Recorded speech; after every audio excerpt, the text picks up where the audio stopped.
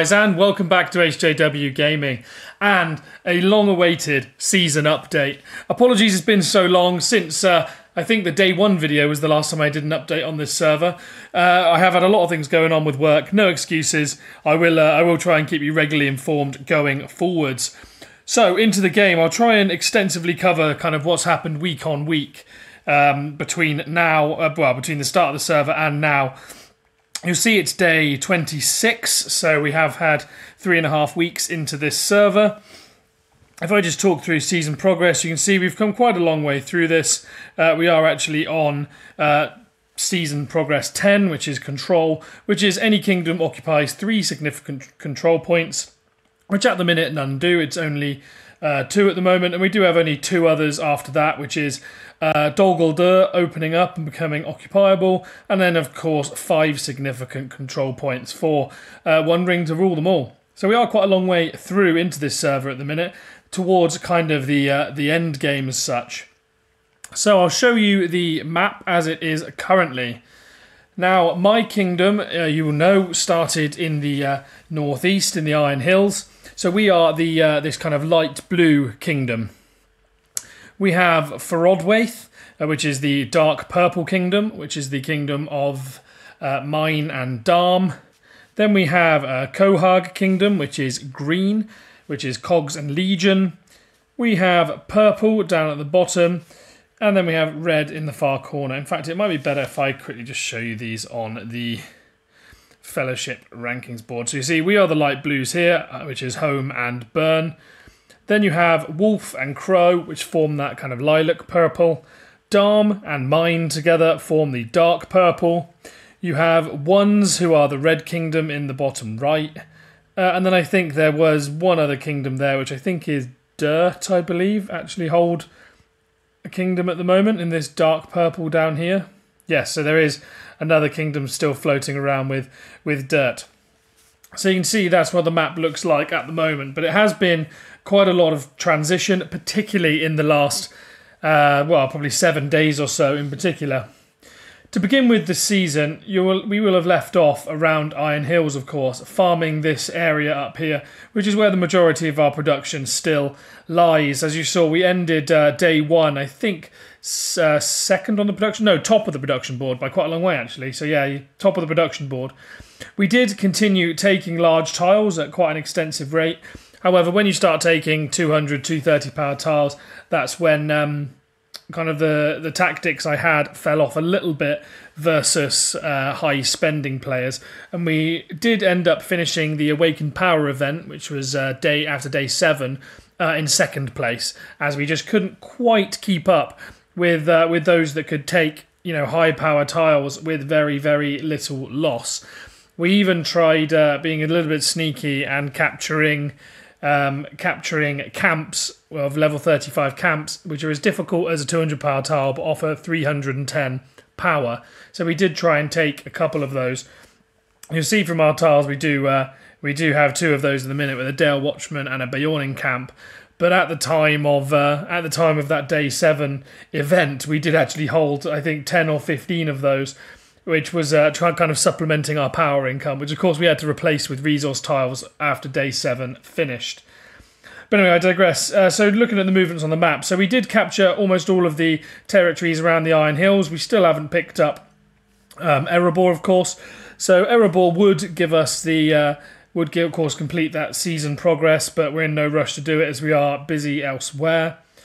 And then you'll see we made our capital in the Eastern Hills, reason being that capitals, of course, don't have to be on the significant structures anymore, can be any structure you occupy. So we put it in Eastern Hills as it was the kind of furthest and safest keep we had, so we just moved it right out the way so we don't have to worry about it much in future.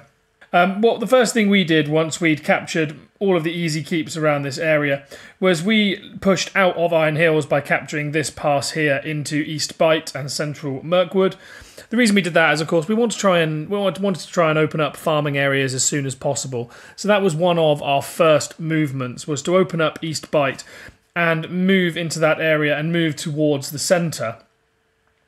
Meanwhile, we did also move across East Bight to the north, and we also captured this pass here very early on into the woodland realm. So we had access to this top area as well, which, whilst it didn't contain large tiles like 260s and 300s, it does contain, you know, more large tiles for those that want to continue farming, which... of course, we had lots of players. You can see we were top of the production board, and at the time of taking that, we were the top 2 as well. So tile hungry was both fellowships were very tile hungry, so we needed to open up as much as possible. Similarly, at the same time, Mine and Darm, this purple kingdom here, had pushed across and were looking to take this pass here, which they did eventually take, or it might have been the lower one actually. They did take and started flowing into this top area as well, capturing along the way for Rodwaith, Gundabad, and moving along towards the woodland realm, which we then captured to ensure we had kingdom protection. Withered Heath was also picked up by Mine and Darm at one point. So we basically had a problem where we had an opponent which was expanding onto our doorstep. Both of our blue team, both Home and Burn, actually suffered a little bit where we struggled with our teams snapping out of that farming mentality and into battle mode. We did have quite low participation, so our opponents were able to really quickly progress across the map. One thing which our fellowship has always struggled with, is in Home, is the kind of tile war of blanket covering an area and then progressing that way, which is what Mine do incredibly well as Darm. And both of them progressed along this area and really started to encroach upon us, which obviously made us worried with them in this northern area that is getting closer and closer to our capital, Eastern Hills. Meanwhile, we were fighting in Upper Anduin Vale and really quite stalemated. We therefore had to kind of form a plan to try and get some progress, as it did stalemate for several days within that second week. So what happened was, once the opponents took Withered Heath, they started to relocate into this area. There was a number of Purple Kingdom players who relocated into this area. So what Burn did was, coming up through the bottom crossing, they actually captured a number of the crossings here. And what that did was that essentially severed links between two sides of the kingdom, basically. So those in Withered Heath were then trapped there and unable to support, as Burn and Home together pushed towards Gundabad, which we, after a while, captured. As the opponents began to move in that direction to try and prevent us, basically, and try and free their colleagues trapped within Withered Heath, we went all in and pushed Upper Anduin Vale, which we successfully, as you can see, pushed through. You can see the number of forts I have and the fact that I'm still located in this Upper Anduin Vale area. We then pushed through and managed to drive up north and capture Carrock Keep. The next problem, of course, was making safe the eastern areas. So at this point, they had 2 crossings captured, both of these. We needed to make safe this eastern area, as of course, for as long as they had those crossings, they could always re-enter and threaten us. And the benefit of these passes is that the passes sit on our side. So if we'd have fair warning the opponents were coming, because they could capture the tunnel and then would have to capture the pass, so we would know. And also, if we're located around here, we'll have much shorter march times than our opponents. So we needed to basically capture these to make safe the eastern side of the map for us, which you can see we've now done. We've done that within the last week, and there are still ongoing battles going on. So you can see Darm battling Burn and Home up here in the north, and also battling here as well around Ettenmoors. Meanwhile, however, because of the pressure that was being put on from the Purple Kingdom in the north, they are allied to the other Purple Kingdom in the south, which is this here with Crow and Wolf, so the Wolf Kingdom, and they had pushed through, starting in this southern area. Once they'd captured all these keeps and grown sufficiently in power, they then captured this pass here, which is Argonath, and moved north. They did have a little bit of a skirmish with, as you can see, with the Ones Kingdom, so they still own the Black Gate currently, with Ones on the other side. They did have a bit of a skirmish with Ones, but they carried on progressing, capturing the Emin Wheel, and also then moving into the Undeeps, which became a problem for us, as we, at that point, did not have a centrally located We didn't have basically a pass here. And as we were busy with Mine and Darm, they seized the Undeeps and they also seized southern Anduin Vale. So Crow was starting to take domination of the Dol Guldur area. I think we may have cleared this now, but you can see there's still a lot of tiles around here that we've only recently in the last couple of days started clearing out. But what we did is we had a skirmish here on this pass with Crow. I believe I did record some of this, so I'll put it in the background. So we did have to basically, while simultaneously trying to hold off Mine and Darm, this is at the point where we haven't captured these crossings, so Darm and Mine can freely progress back upon our area when they know that we're otherwise engaged. So we had to kind of balance having some people up north and then try and take this pass, which we successfully did, as you can see. And we're able to hold off Crow and, the Wolf Kingdom, basically. The one benefit we did have is because we'd been fighting Mine and Darm for so long, we had a pretty significant level advantage at this point. We probably had 4 or 5 levels on our opponents, which really shone through as we were able to take down multiple armies each for a lot of our players. So that's kind of the downside of staying away from the fighting at the beginning, is once you end up out-leveled, it's incredibly difficult to get a foothold back. And so it proved here. We pushed through, we did manage to capture southern Anduin Vale, and since then we've carried on pushing, and in the last week or so we've kind of taken control of the central Dol Guldur area. You'll see there's still a lot of battles and skirmishes going on around the place, particularly southern Anduin Vale around this tunnel. And we're starting to push across now into Lorien, which both passes into Lorien have been occupied by Mine and Darm for the intention of entering that central ring area and fighting with us. Now, I haven't mentioned the Green Kingdom in this whole time, which I will touch upon now. So originally when this server started, for quite a while, it did look like it was going to go a similar way to our prior season and was going to be a really tough server with everyone kind of engaging all against us, as I believe the Green Kingdom, so the Cogs Kingdom, had previously played with, I think it's the light purple at the bottom. And so originally we were under the impression that all these 3 kingdoms were working together, both the south and the west, which would become a problem as we would get overwhelmed.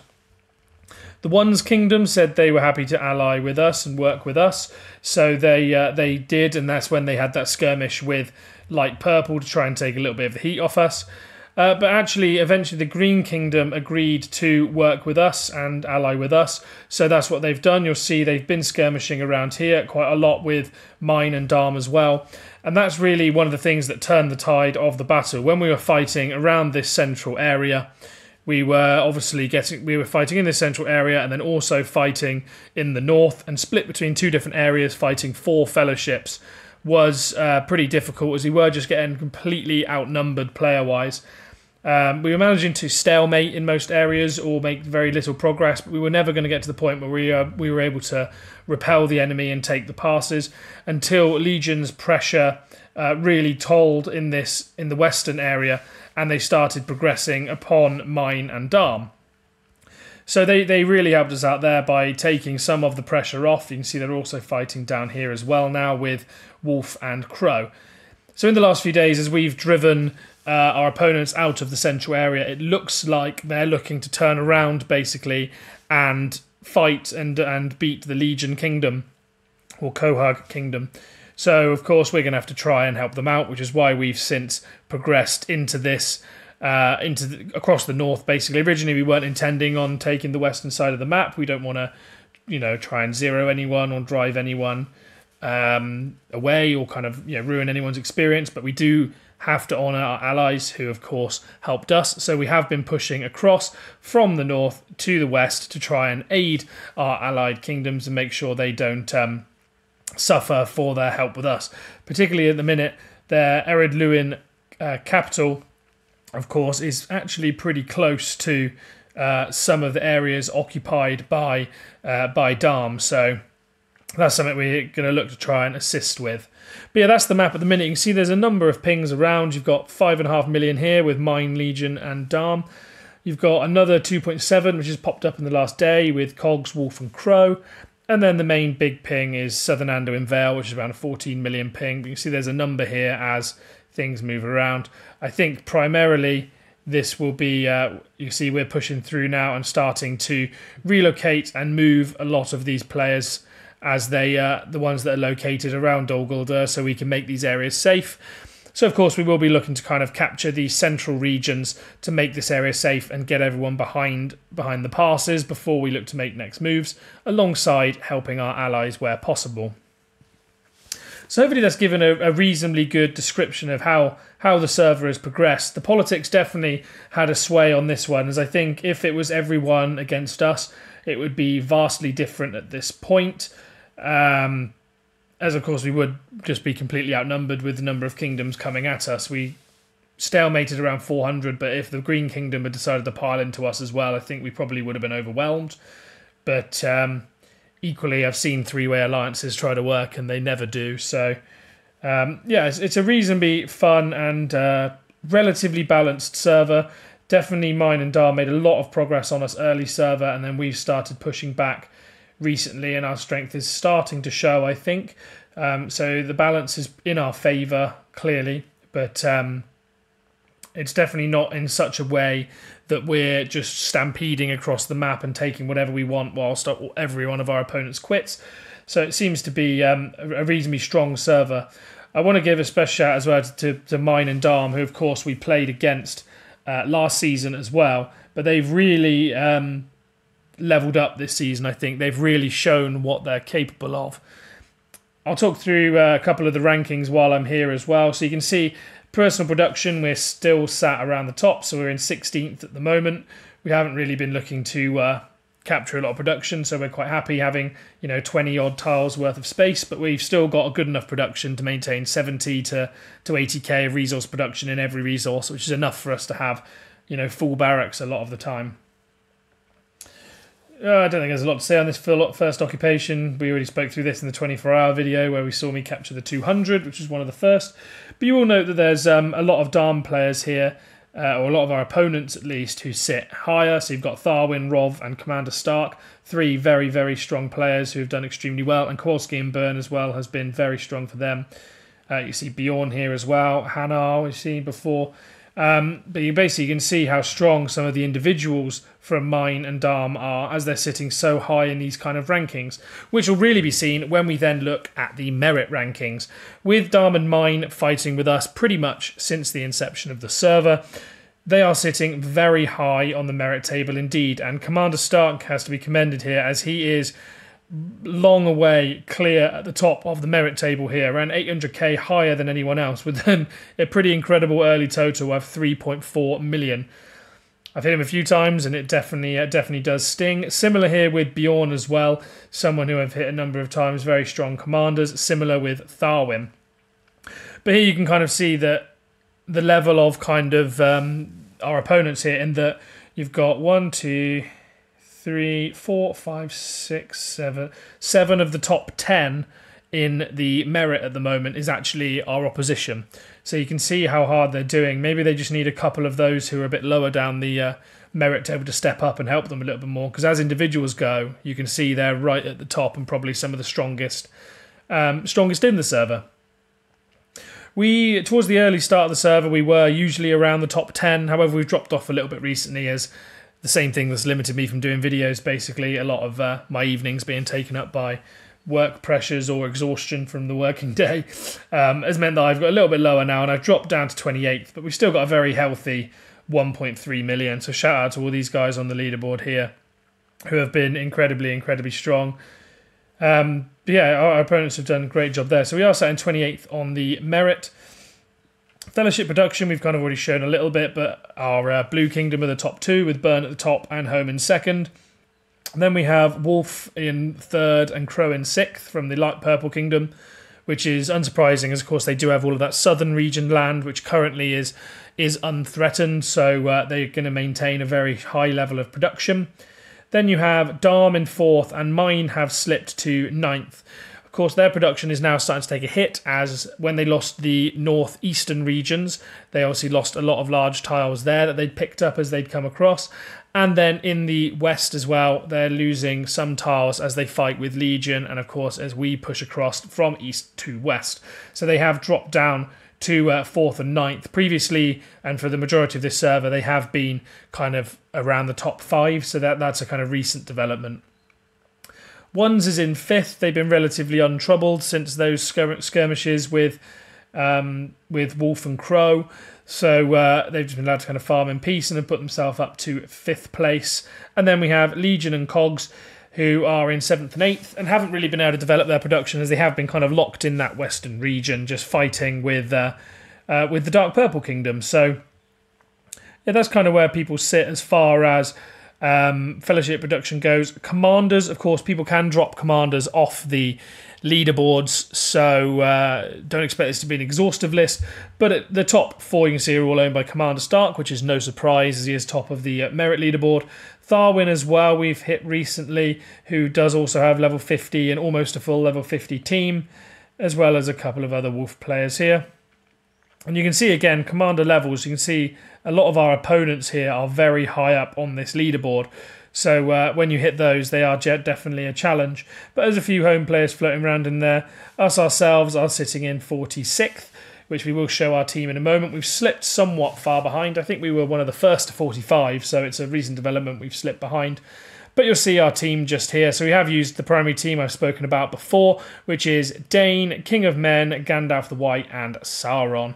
We did get an amazing pull yesterday, actually, pulling a Berserker's Raiment. If anyone watched my Commander Plans video, which is available on my channel, I was talking through what I wanted to do with my Commander's formation and also their gear sets.